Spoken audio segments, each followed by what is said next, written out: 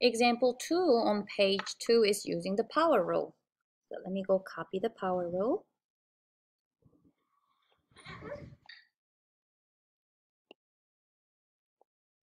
It looks complicated, but all we really do is we increase the exponent by 1, we make it 1 bigger, and we divide by the new exponent. That's what we are doing. So for problem number 1, or the first example, what we need to do is we make the new exponent to be 1 bigger than what it used to be, so x to the 8th power, and you divide the whole term by 8. And put plus c, and that's it for this one.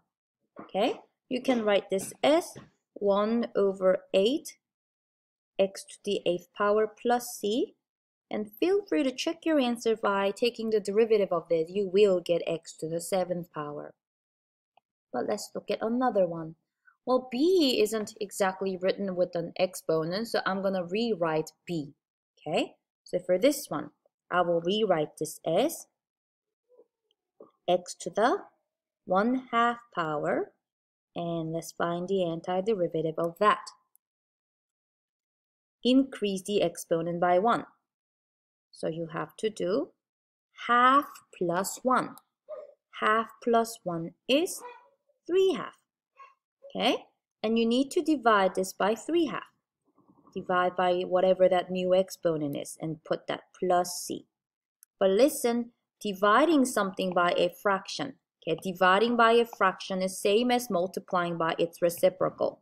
So instead of dividing it by 3 over 2, I'm just going to say I'm going to multiply by 2 over 3 so that I can write it a little bit nicer. And that is it for the second example. Let's look at the third one.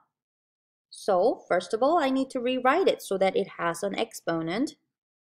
So that I can use the power rule.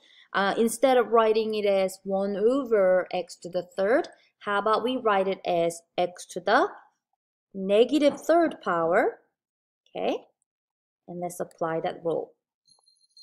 Increase the exponent by 1. So what is 1 bigger than -3?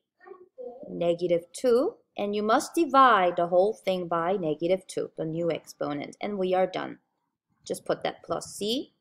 And you can try to write this a little bit, I guess we can simplify this. How about we try that, okay? So I can say this is the same thing as -1 over 2x squared plus c. And all I did was I just put this x to the -2nd power in the bottom of the fraction because it had a negative exponent. But everything else, is just the same, okay? So that is it for the 3 short examples using the power rule.